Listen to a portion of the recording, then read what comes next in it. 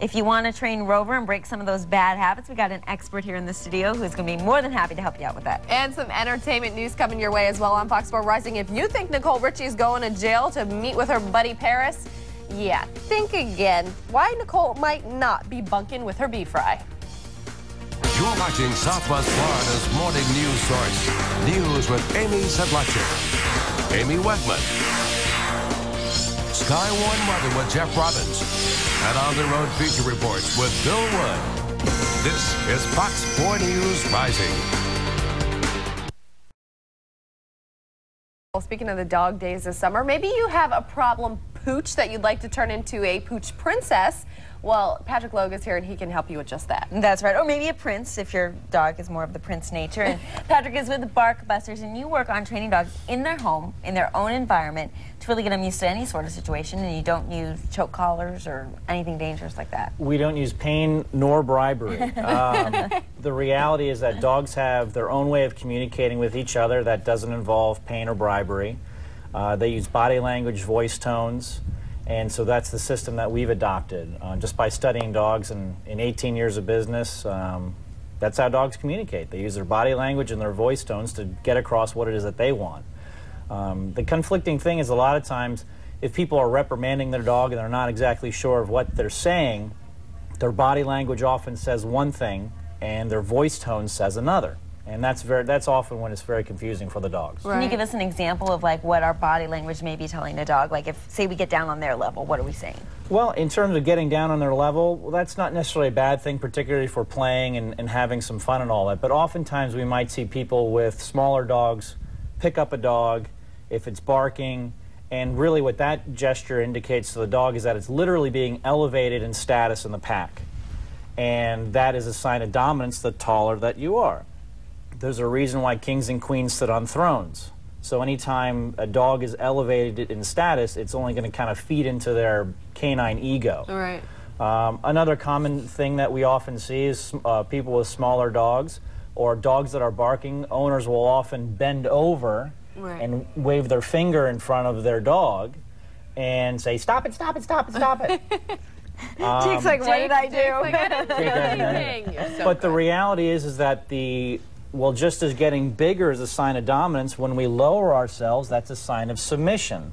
And the high-pitched voice tone is a very pleasing sound to a dog. It's a praising voice tone. Right. So we're telling the dog orally from English to stop barking, but our sign of submission with our body and our voice tone is telling the dog to keep on barking. Right. So you're suggesting maybe I've seen you before with Jake, even when you want to get him to pay attention or lay down, you stick your chest out and you use a very firm voice. That's correct. The word that we use, the secret word, is a very low guttural tone, ba.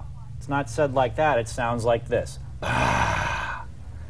And that's designed to emulate a dog's growl, because dogs growl at each other.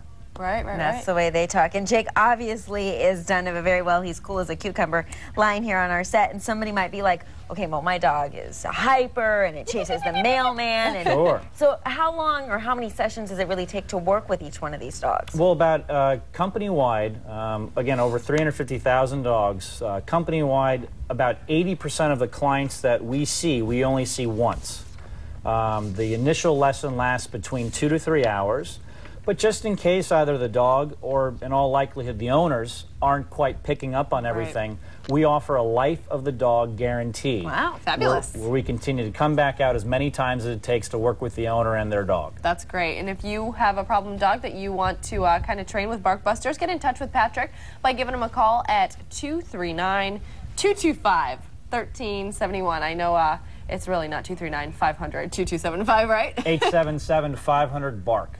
877-500-BARK. There you go. Or you can email him at swfla@barkbusters.com. So definitely, thank you so much for coming in. And Jake, you are such a good puppy. Jake is awesome, and they'll be back in their 8 o'clock hour. Maybe we can get Patrick to show us a few secrets. Not give away too many. Yeah, exactly.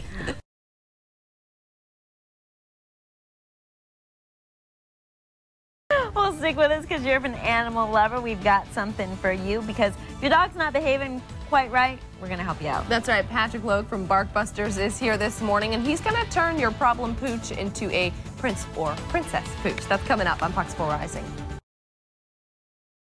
Well, if your favorite friend is sometimes a little too hyper, maybe too excited to see company, chases the mailman, chews your shoes, any of the above, we've got some solutions. That's right. Patrick Logue is here this morning. He's with Bark Busters, and he brought Jake along, and this is just an example of how well behaved your pooch can be. Because Jake actually came from a shelter. He was just a normal, hyperactive dog, right? Like anyone else, and you helped him out. That's great. Absolutely. I was just going to comment, it's always good if that friend who's doing all those things is a dog. Yes, that's If true. it's a person, I can't help them. or your 4-year-old, maybe. Or your 4-year-old. Yes. But no, Jake came from the Lee County Humane Society on 6 Mile. They're now formerly known as the Gulf Coast Humane Society. Right. And we originally got him as a Boston Terrier mix. Well, He kind of blew that out of the water. He's a little bloated this morning. Yeah.